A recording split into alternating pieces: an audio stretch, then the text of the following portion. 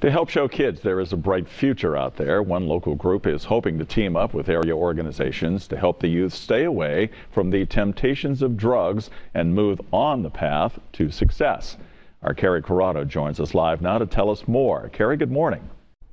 Good morning, Bill. There's no secret there are drugs and alcohol in our communities. In fact, it's everywhere and easily at the hands of our youth. One group wants to show students there is hope. Bottom line is they're reaching out to the youth to lead them in the right direction and offer help and resources in the area to get them on the right track.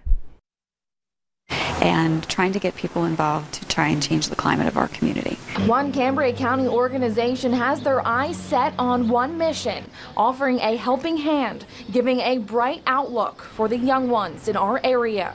Look for avenues to be present in the community to get to know folks and get particularly our youth to know that we're here. Our focus is going to be on the kids. We need to look at the whole community. We need to look at the families and schools and give everybody the resources that they need to help the kids.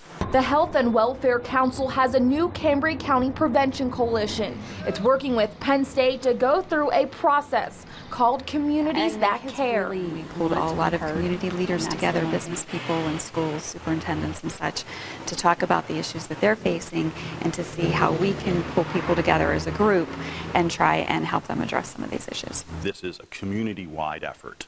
This isn't one congregation or one entity or one program.